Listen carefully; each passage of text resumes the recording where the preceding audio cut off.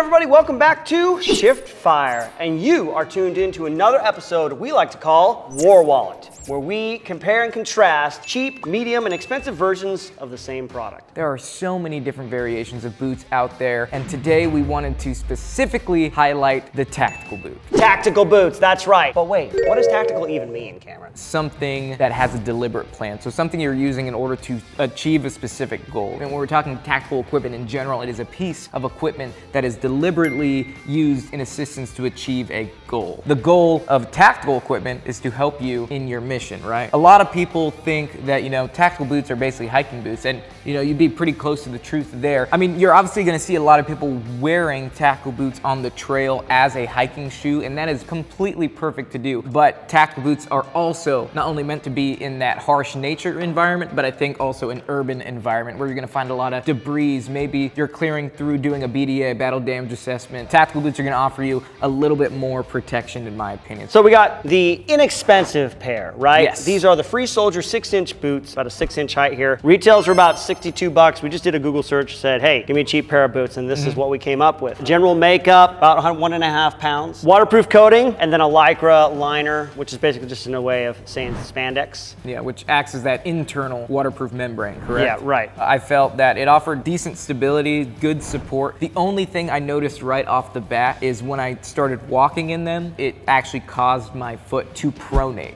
And I pronate naturally already, but I was actually able to notice it. They felt comfortable, very surprisingly, for a $62 pair of, tactical boots. And I know you are a fan of ankle support, right? Yes, I'm a big fan of ankle support, and that was one thing I noticed with these. I felt very supported when I was running around. Yeah. Comfortable, just slipping them on. Fair amount of arch support, just out of the box. You can obviously get some insoles and switch them out, which I've often done because my feet pronate as well. Yeah. Pretty comfortable for a boot that's pretty inexpensive. During the agility test, right, I started to find a little bit of problems for me personally. The toe box seems to be a little bit bigger. The Free Soldier boot is the only boot we found that offers wide sizes. In that width that I was so happy to see, it actually ended up causing me a little bit of issues because I had that extra room in my toe box. Yeah, but when I found myself doing those dynamic movings, cutting hard left or cutting hard right into a sprint, my toes just smacked on each other and I wasn't getting that support in the toe box that I really needed, so my feet actually hurt afterwards. First impression wearing them, comfortable to stand in, offer a lot of protection, but doing those dynamic movements that I expect out of a tactical boot, that's where I found the cheap boot start to lack. I felt pretty supported in the ankle and maybe the midfoot with the arches. Toes a bit big. Stepping up onto the box, felt pretty good actually. No big issues. I feel like I could hike with these. Yeah, my foot fit well into the boot. The waterproofing, I thought it was pretty all right. It did its job. I felt like it started to absorb in pretty quickly though, after just a little smattering of water. I actually started to feel at first what I thought was water getting into the boot, but then afterwards I came to the conclusion it was just the temperature of the water that I could feel, because we did the water test barefoot just so we could really feel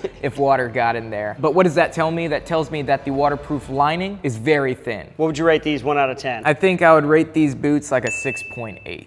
I was thinking the same thing. A solid 6. Let's see what we have for our moderate pair. Cameron, what are these? These are, my friend, these are the Merrell Moab 2 tactical boots in a mid configuration. All the boots here today are going to be in a mid configuration. Right around 110 to 120 price tag on these. Well-priced boot for what they give, don't you think? These out of the box were the most comfortable boots that I put on today, and still pretty light. Still a pretty light boot. They're weighing in right around just over 2 pounds. I felt like a hug on my foot. Yeah, right like I was wearing some slippers. Yeah. Oh yeah, absolutely. Probably some of the most comfortable boots we have on the table here. Waterproofing as well. Vibram probably makes some of the most ruggedized and durable soles you can purchase on the market today. I agree, yeah. For good reason. They provide excellent grips, and these ones specifically on the Moabs are the TC5 Plus Vibram sole. When we were doing the agility drill, absolutely had no problem with any type of slippage, any type of, losing my ground. They stuck to the ground and they allowed me a really good platform to push off of and do a lot of dynamic dynamic movement. Yeah, definitely felt great doing those changes in directions. And then stepping up, obviously out of the box cushioning felt really comfortable on my feet, even bearing weight. Best overall experience so far in the boots that we tried out. Yes, they did a good job with that waterproof polyurethane coating of beating off, but I found in the front here with the mesh of the front of the boot, I found the water to absorb way more than the suede or the expensive pair. You can actually see the water still absorbed in that mesh. Not a huge issue because it kept my feet still dry. In the terms of weight, if you find yourself trudging through a swamp or in the beautiful Pacific Northwest on a very rainy day, it might be absorbing a little bit of water, adding some weight to your feet. I would rate these probably an 8 out of 10. I'm gonna give them a 9.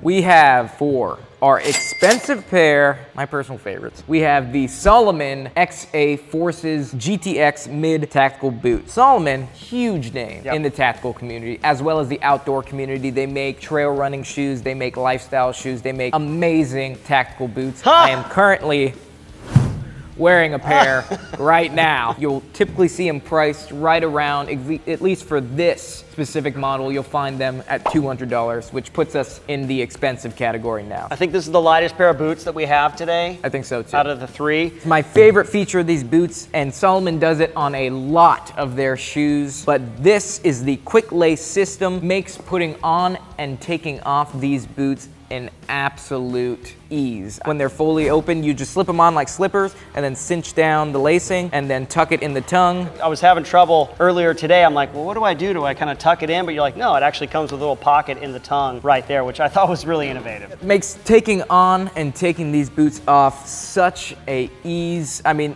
that's very important to me because after a long, hard day, or saying you gotta get some sleep in the patrol base, and you wanna take off your boots, you don't have to worry about unlacing them, opening them up. Out of the box con for me, not the most comfortable to put on initially. Like we said, a lot of boots need a break-in period. The Ortholite foam and the 3D chassis tend to actually mold to your foot. So they become definitely more comfortable with wear, and then all these rough parts, because it is a very durably made boot, it's gonna need to break in a little bit. Yeah. These ones are the GTX model, so that means they have a Gore-Tex membrane. And Gore-Tex is, you know, the best waterproofing you can get today as far as fabrics. They're the only boots today in our list that have the Gore-Tex, but as far as, you know, moving and cutting with them, they worked absolutely fine. They're super light, so, you know, if you wanted to run in these boots like a lot of our operators do, or our military find themselves doing in a tactical environment, they're gonna be absolutely amazing. Plus they come in a lot of different colors. Yeah, I think these boots performed the best in our water tests. Almost made the Gore-Tex not even have to work. It just shows the quality that goes into making these boots. Pouring it on, the water didn't even have a chance for me, for at least my pair, to stick on. It just beaded right off. A shake of the foot, it was completely dry again. Yeah. Overall rating, I would give this boot a 9 out of 10 because I'm super biased. The only thing that keeps it from getting that 10 out of 10 is you need to do that break-in period. I'm gonna give this an 8 out of 10, only because it wasn't the most comfortable boot, but man, it's so well made, like you said, well constructed, and then the waterproof lining and the Gore-Tex made it impervious. So out of all the boots we've worn today and tested, Izzy, what do you think is the best bang for your buck?